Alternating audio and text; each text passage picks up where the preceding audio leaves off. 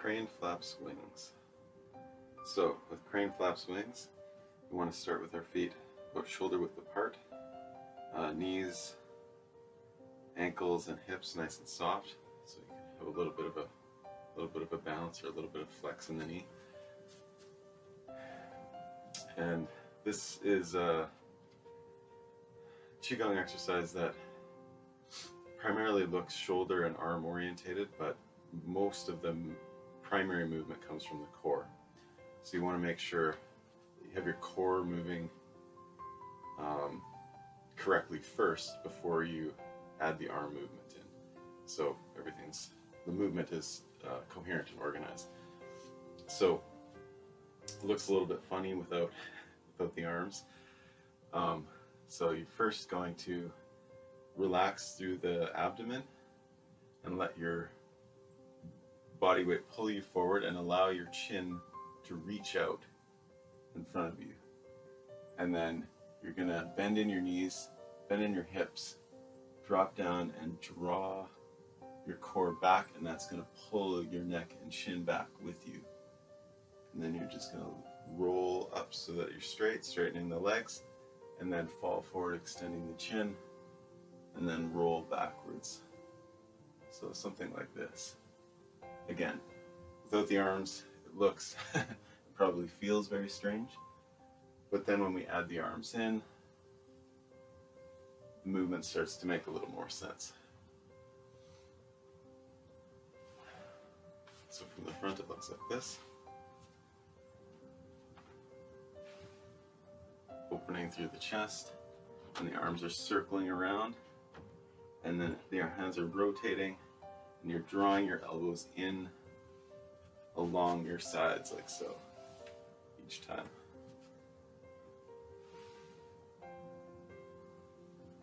And note that the arms don't go up above the head, they go to shoulder height. So your shoulders can stay down and relaxed the entire time. There's no movement like involved that looks something like this. So here. And it should just feel nice and relaxed. When my arms extend, I'm pushing my shoulder blades apart and pressing the spine that's between the shoulder blades back out behind me.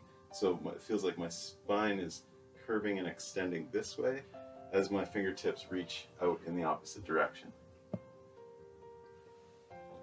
So the spine and the hands are moving in opposite directions, sort of opposing one another, like this. And as I draw my hands back, I want to press my sternum forward, reaching with my sternum back in the direction that my hands were going, like so. And you'll notice my hips are quite involved here. So when I'm reaching like this, I'm pushing my hips back, flattening my lower back and tucking my tailbone under. And then as I go this way, I'm bringing my hips forward and straightening my legs. So it is a full body movement, even though it kind of looks more like it's just the arms and shoulders that are involved.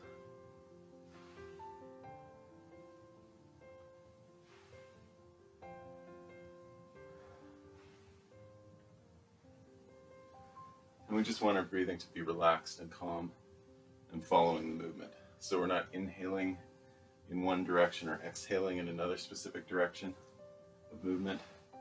We're just observing our breath, letting it relax. And we just want to feel openness through the sternum, pectorals, intercostal muscles, diaphragm. We just want it to feel more open and relaxed as we go. We're not building tension and trying to restrict our core. We want it to feel open and calm and relaxed. And here, as my arms come around, I want to be supporting them and moving them with the muscle groups underneath the arm and shoulder rather than above. So I don't want to tire my deltoid muscles out by just using my deltoids to swing my arm like this.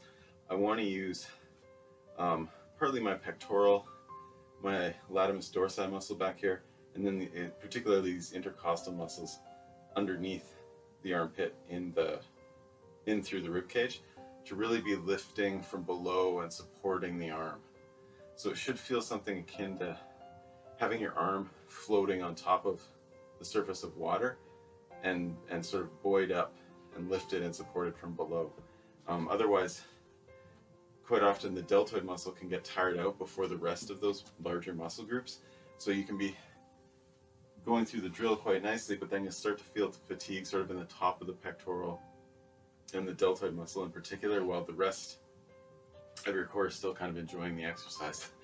So we want to avoid that if we can, by thinking about lifting up from below with these muscle groups here, and then using the shoulder blades to extend the arms forward like so, rather than just with the just with the deltoid muscles.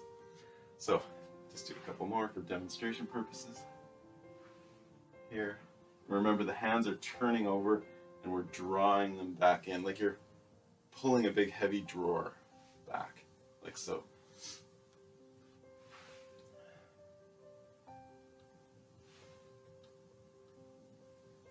And just let your neck relax and follow the movement.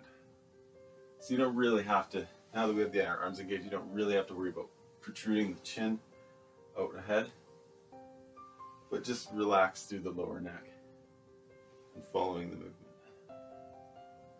Just so you can kind of feel the whole movement from your heels to your calves, to your hamstrings, to your lower back, right up to your shoulder and then out to your fingertips.